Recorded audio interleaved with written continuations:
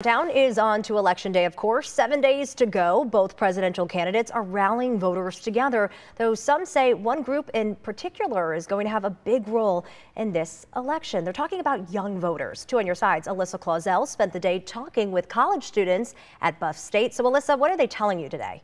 Hey, well, Courtney, they're telling me that they are planning on going out and voting. And according to the Erie County Board of Elections, voters 18 to 29, that college age, make up a large chunk of the voting population, 16% of registered voters in the county to be exact. And this year, as I said, they are heading to the polls.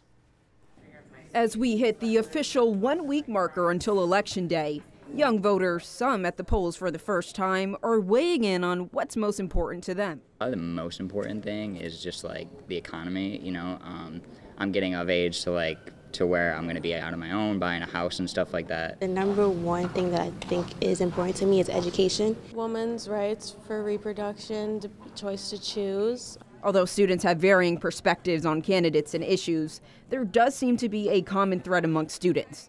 They're planning on getting out and voting. Manny Mejia, a junior at Buff State, is one of them. General consensus here, a lot of people, a lot of young people especially, are making plans to get out and vote. They're pre-registering. I know a lot of people that have already voted early. This year, the university will have an official polling site open on Election Day on campus. Organizers say the accessibility will be a game changer for young voters. They know where that building is. They probably walked past the building that the polling booths are going to be in. It makes it much more likely that students, especially new voters, are going to vote. And young voters, especially locally, have an impact in Erie County.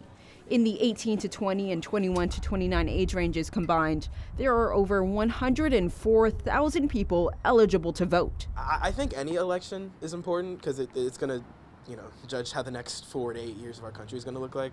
But especially this election.